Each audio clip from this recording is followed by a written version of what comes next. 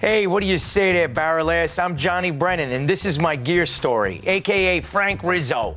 This here is a Ramirez, very popular acoustic guitar maker in Madrid, Spain.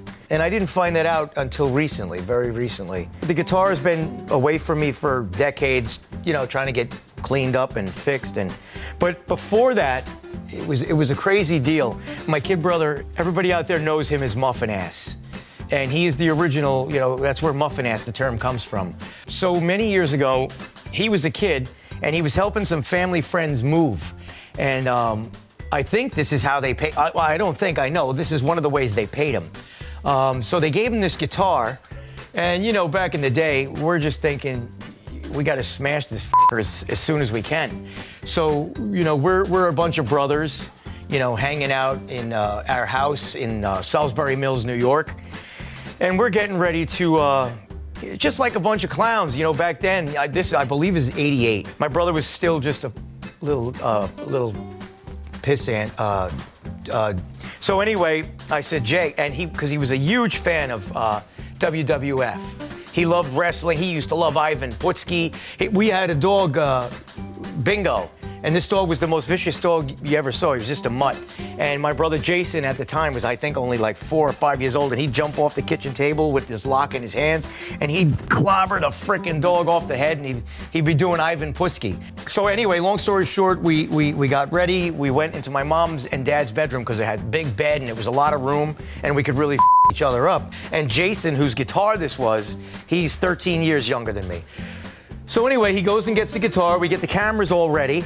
And I'm just getting ready on the bed, and I'm gonna take this guitar and I'm just gonna unload the thing on my brother Jason. So he hands me the guitar, and by then I've been playing the guitar. I would say probably 10 years.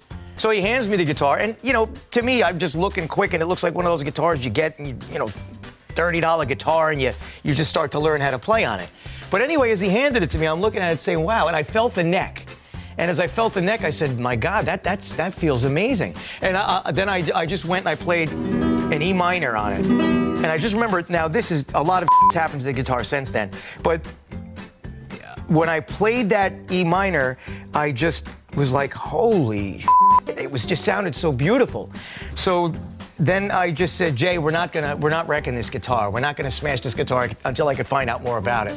Look at that guitar. I don't know how good you guys can see it, but just with the matchbook, and that's when I started looking and say, wait a minute, man. And I was saying, we're just gonna destroy this thing. And the neck is incredible. The neck, everything about this thing is incredible. And it wasn't until years later, might have even been, I'd say maybe 8 years ago, maybe 10 years ago, I had this, I didn't even look inside the Ramirez label, and I had sent it out to get just fixed up, fix the head and fix certain things, and just make it playable. And that was a long time ago. That was on my 40th birthday I got it back.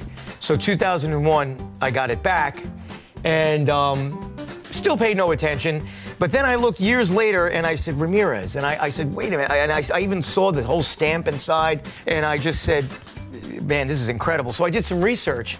And it turns out this is a very, very expensive guitar. And from what I understand, it was made by students, or a student made it in the Ramirez factory in Madrid, Spain.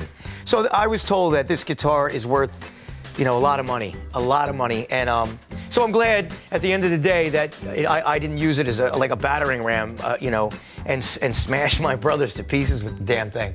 I think it was only for the grace of God that I gave it a double look, because back in those days, I mean, this is the late '80s. Who gives a you hand me a guitar, I'm gonna bust the thing, I'm just now getting back into playing again, and it feels really good. It's a little scary.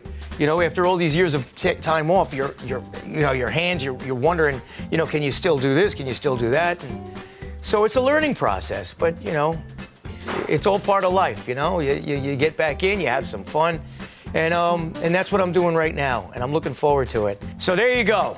So once again, I'm Johnny Brennan. That's my gear story, and I'm sticking to it, you sons of bitches. Frank Rizzo.